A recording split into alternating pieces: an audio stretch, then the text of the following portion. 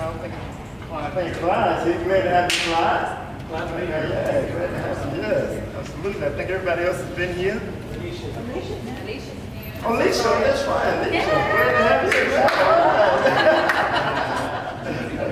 Well, we're glad to have you here. This is very, we just thank God for each and one of you being here.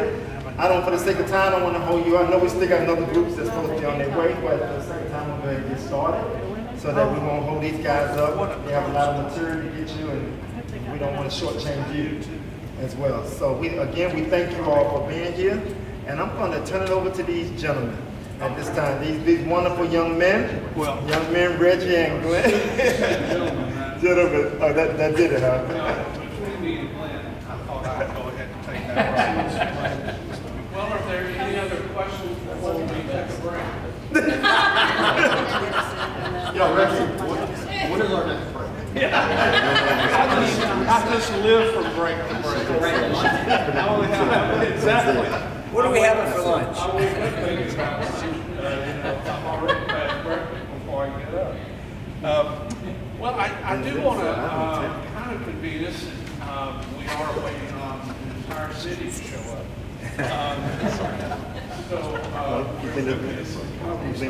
I'm not sure. It could be they were voted out. Maybe we're on a game show and I don't know it. Yeah, exactly. I am intrigued by people's notion of God when I have conversation with them these days, and it's not hard. It's kind of interesting. Only church people are nervous about having God conversations. Everybody else in culture is quite willing to talk about God. And so I'm always fascinated with what they think. You know, some folks, God is an amorphous something, a force, or whatever. Some people think of God like a credit card, or Santa Claus. I just climb up and give him a whole list of wishes and hope I can get some of them delivered. But the one thing that I do find is fascinating is this notion, and it doesn't matter if it's church people or not, but this idea that God is old. And I know he's been around a long time. And I know there are renderings of him on Sistine chapels that make him look, but it's a timeless being. Could just as easily be pictured in his prime. Oh, I can't use that word anymore. Sorry to Don Lemon. Anyway, so since God is not past his prime, he could easily be represented that way. But I think a lot of times when we think of God as old, we also then think of him as being kind of slow to the party.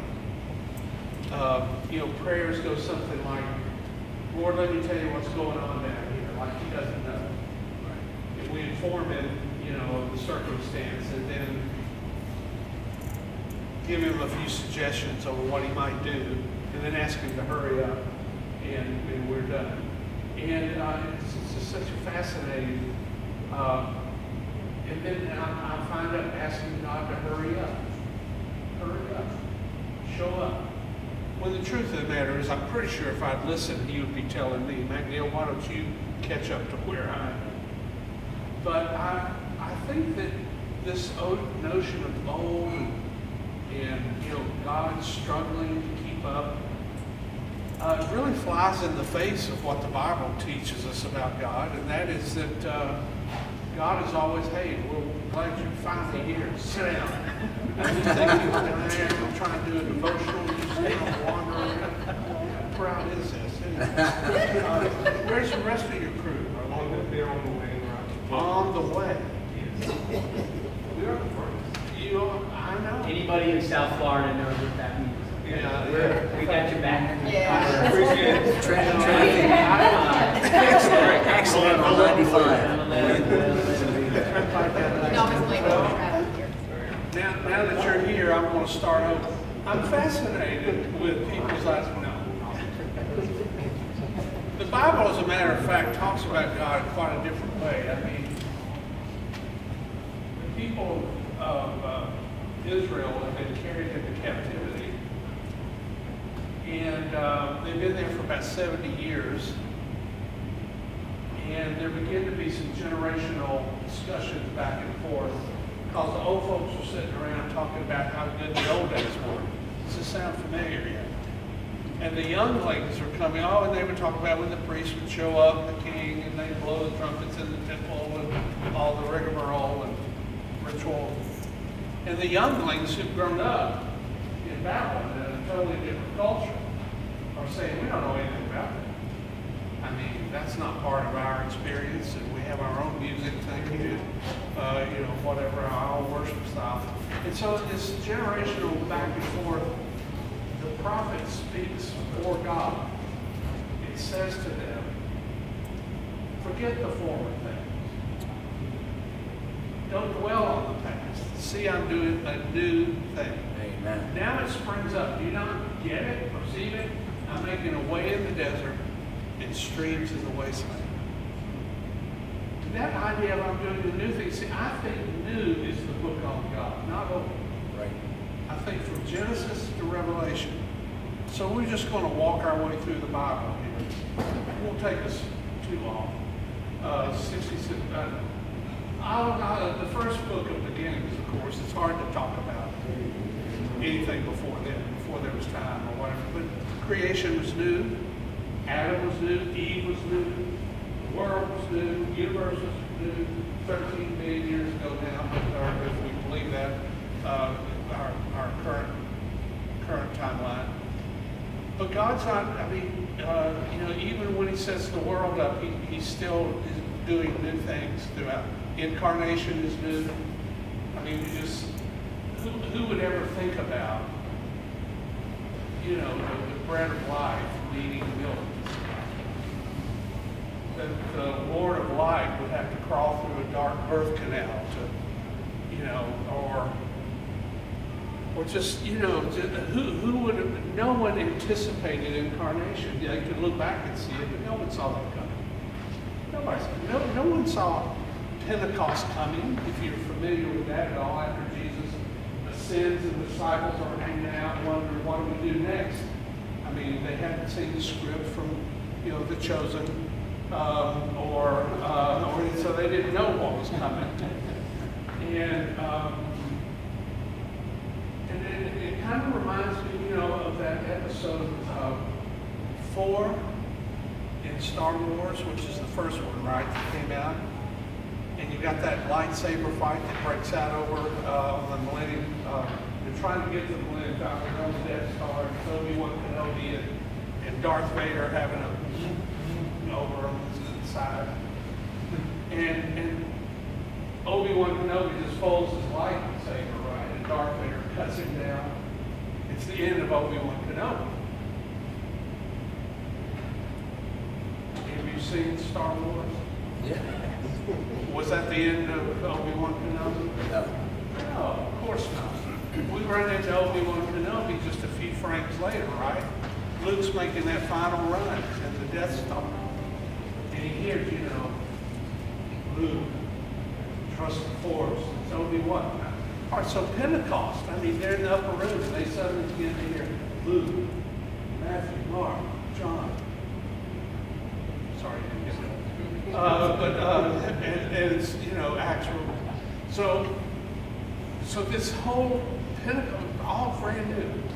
And then, of course, let's get to the book of Revelation. That way you feel like the devotion all almost finished. Now, that's uncomfortable. John sees all the way through to the throne room, and what does God say? When the veil's pulled back, saying, behold, I'm making everything as renovated as possible while I got to work.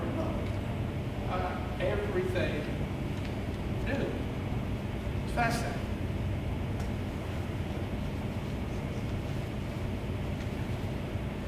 Today we're going to be asking you to think through other aspects of, we'll hear about your progress since we were together 6 weeks ago.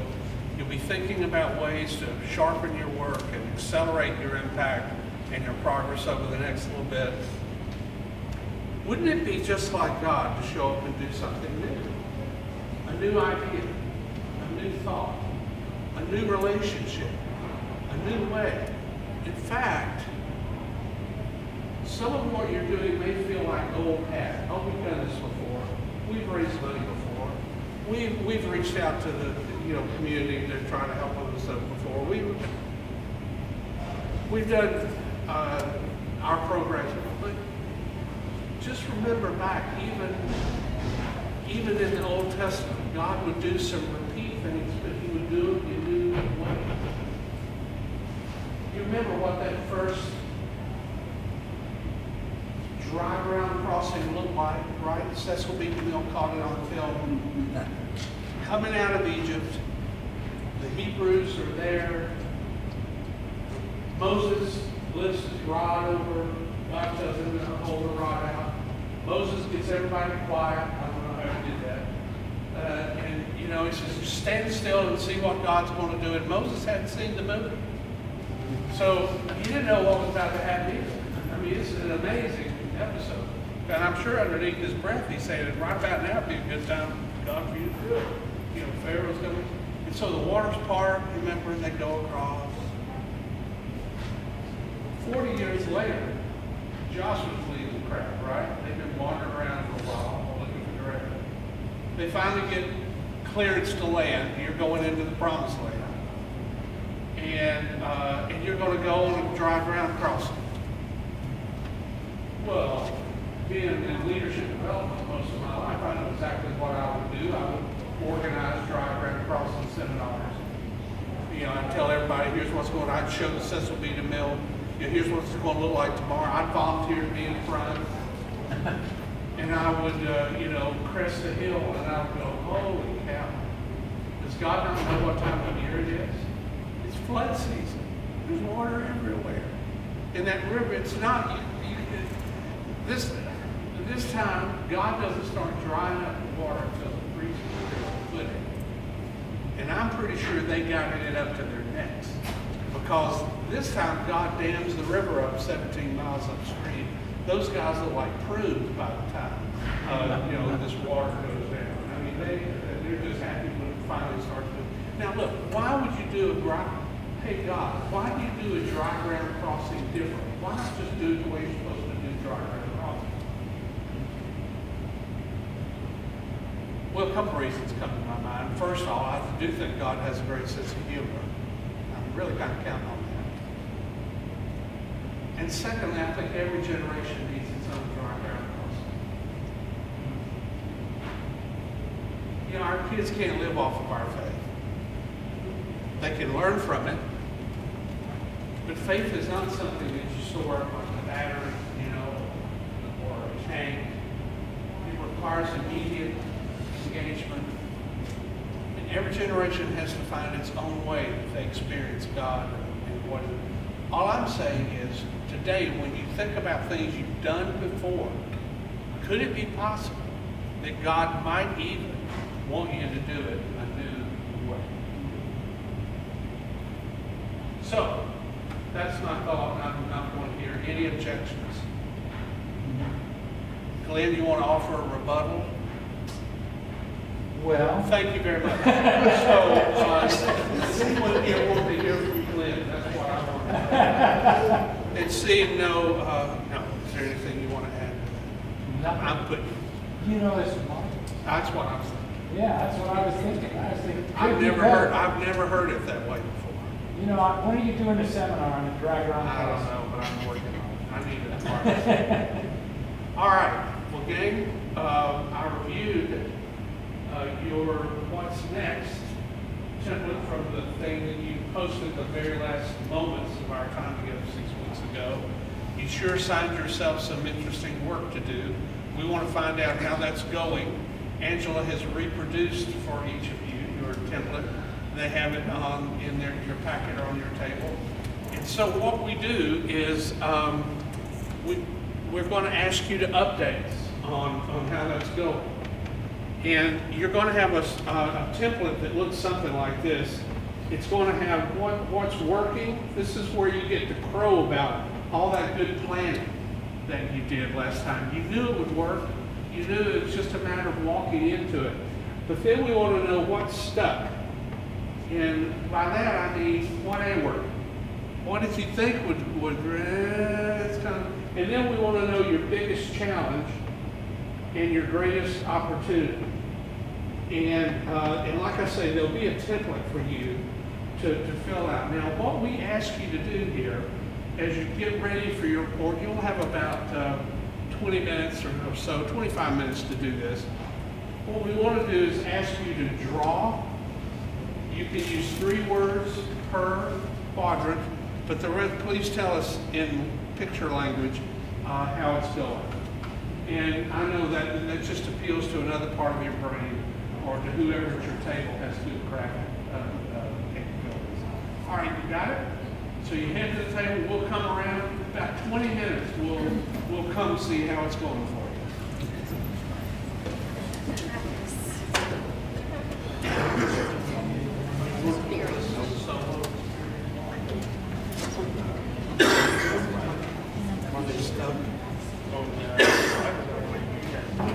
We need the traffic to have that right around. They had a meeting before.